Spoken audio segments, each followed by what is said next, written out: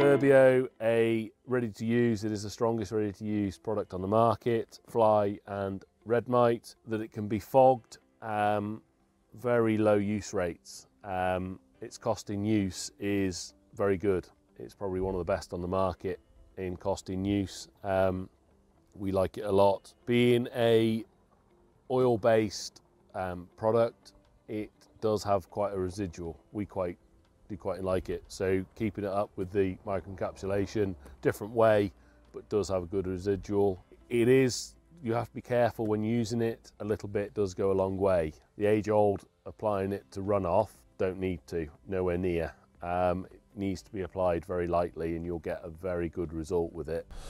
So we're just going to show you how to use the Perbio ready to use, a very strong product. We have to be careful how much we use of it. Just try and work out what area you're going to cover, because this product, 50 millilitres, will cover 6¼ square metres. It can be fogged at 0.4 of a mil per cubic metre. So if you have got a thermal fogger or a cold fogger, you can space treat with it, so everything that's flying, crawling in a space can be killed with it. So termination on your poultry unit, if you want to kill all your creepy crawlies that are in there, your red mites or your flies or whatever, you can fog it.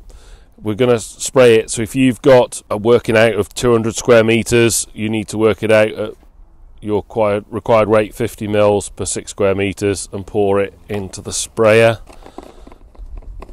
You also need a very fine, before I put that in there, your nozzle on your sprayer needs to be very fine, because it will deliver a lot more spray than what you need. 50 mils over 6¼ square metres is not a lot, so you need to make sure you've got a very fine nozzle in here and your sprayer is very clean. If you haven't got dirt gets into here, it will block your nozzle. But if we'll pour in roughly a couple of 100 mil into here.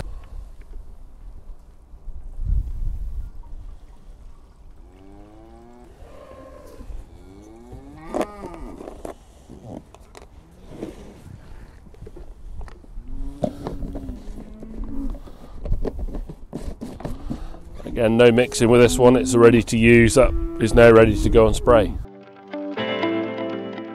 Paying particular attention to cracks and crevices, removing birds, anything out of your way, so you can spray that area. Just remove the lid and spray the areas behind that lid, the cracks and crevices that those red mite will live in. Perbio is a very good product for that, because it's got a weak surface tension, so it will spread and soaks into any dust and any cracks and crevices that those red mite can live in. That dusty area there that needs to be soaked, Perbio is the better product. It will soak into that weak surface tension, spreads and drops into all the nooks and crannies and cracks, so you get contact with the red mite, because they'll live in the crack, come out when the bird's at rest at night, crawl up the leg, take a blood feed, and then go back down again. So the red mite don't actually live on the bird, they live in the crooks and crannies. They only live on the bird momentarily while they take a blood feed, and then they go back down again. So they'll predominantly be where your birds are resting. That's the place to look to see if you've got red mite, is if you identify where your birds are predominantly roosting, that's where you'll find your red mite.